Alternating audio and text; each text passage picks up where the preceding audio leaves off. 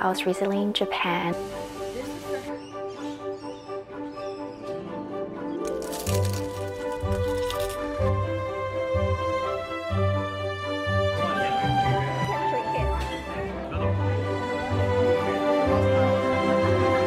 One of my favorites, probably the best I've tried. I freaking love.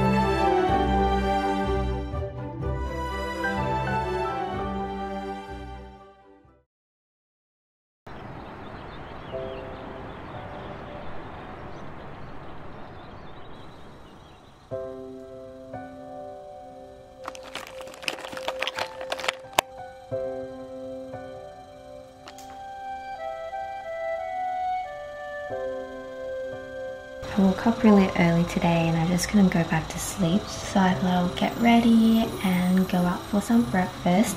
There is this bakery that I've been wanting to try and it's in North Melbourne.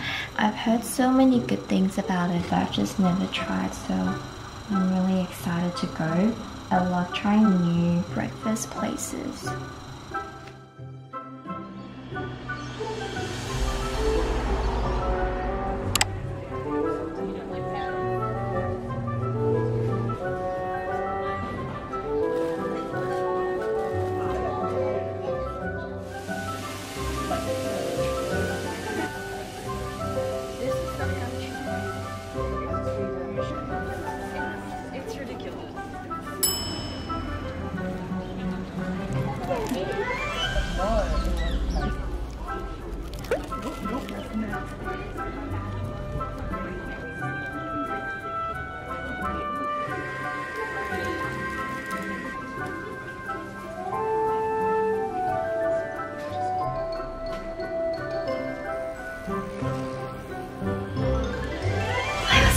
Busy, so I decided to just come back and eat in the car. Oh my goodness, I didn't expect the pastries to be so good. I think this is probably the best, if not one of the best pastries I've ever had in my life. I had the chili cheese pastry that was so yummy, and the Reuben croissant was also delicious. And I just tried the cookie as well. Perfect amount of sweet and saltiness, and the texture of the cookie is just perfect. Can't believe I've never tried out this place before.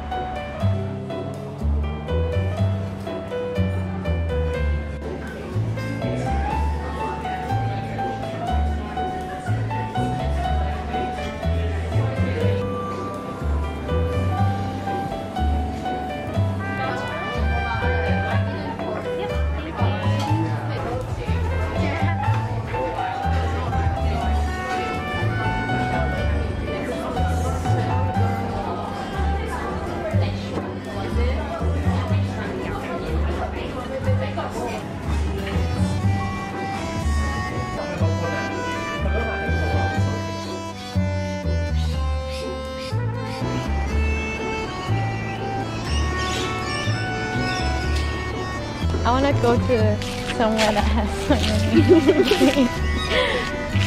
So cute.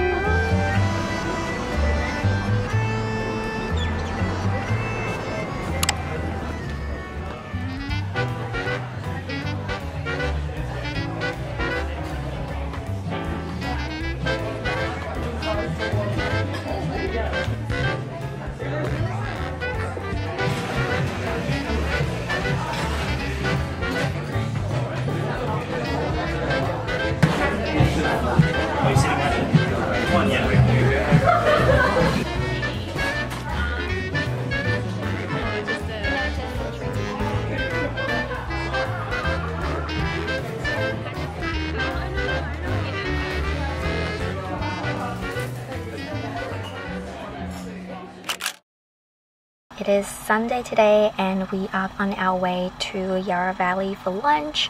We've never been to this place before, so I'm very excited.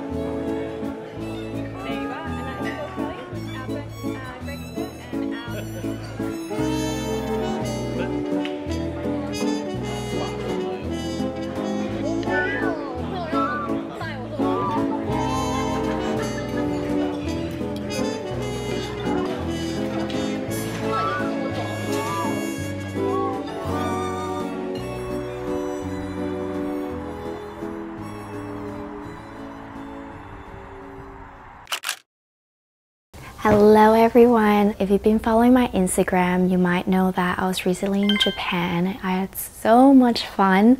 I didn't vlog the trip, unfortunately, but I did a lot of shopping, which I wanted to share with you guys.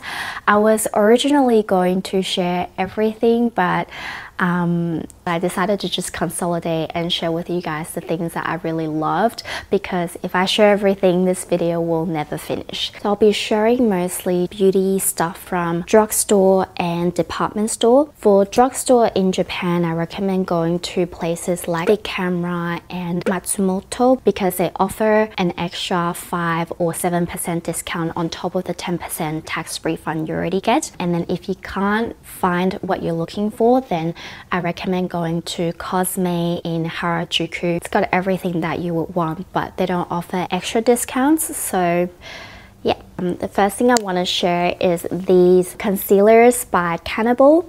These are, they call serum concealers because they have skincare benefits and it's very moisturizing. And this concealer actually won first place in Cosme Best Cosmetic Award 2023 middle price category. When I tried them, I was really surprised at how spreadable and moisturizing they were. They don't crease, and I would say it's medium coverage.